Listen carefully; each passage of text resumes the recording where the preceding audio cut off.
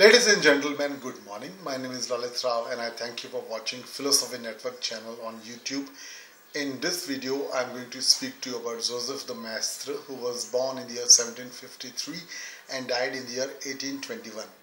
French political philosopher Joseph de Maistre was a Savoyard conservative who opposed the Enlightenment and inspired countless French monarchists and Catholics. Although he was a Catholic, Joseph de Maistre was a Freemason for 15 years and briefly supported the French Revolution. He regarded it as a divine punishment for France's hospitality to the Enlightenment. All Maistre's writings derived from his hatred of the Revolution. He advocated a return to an absolute monarchy sanctified by the infallible Pope, the guarantor of morality and stability in Europe.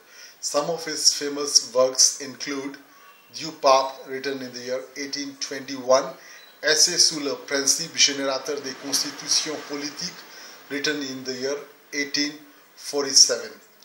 After the defeat of Napoleon, Maistre returned to Turin in Italy and established contact with pro-royalist circles in France.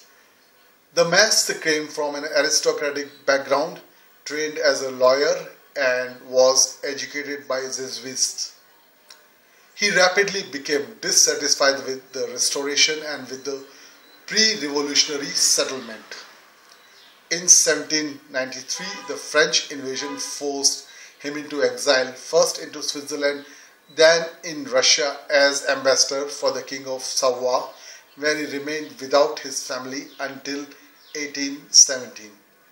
In the year 1819, Joseph de Maistre published Du Pape, in which he proposed the Church as the only possible sovereign, but it seemed to have been more a matter of disappointment with the situation in Europe than something which derived from his social philosophy.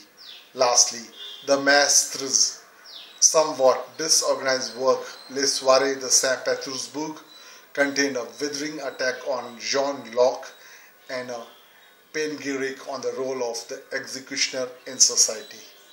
Thank you very much for having watched this video.